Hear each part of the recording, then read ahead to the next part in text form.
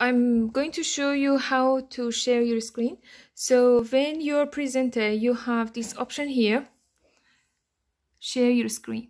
And when you click on that, you have option to actually select the application window, the Chrome tab, or the whole thing, okay? Ideally, the whole thing would make it easier, but you will have that mirror effect that you might see. So you need to select that, otherwise the share wouldn't appear here. Then you click share. Now you have that mirror effect. It's okay, don't get confused when you have this. All you need to do is to close everything and go to your screen. Then you can show me that your software is installed.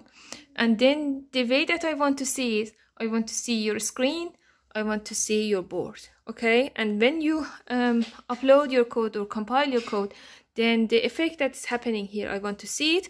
And if you speak on it, or you have your student card here, so I know that it is you recording it. That's all. Thank you.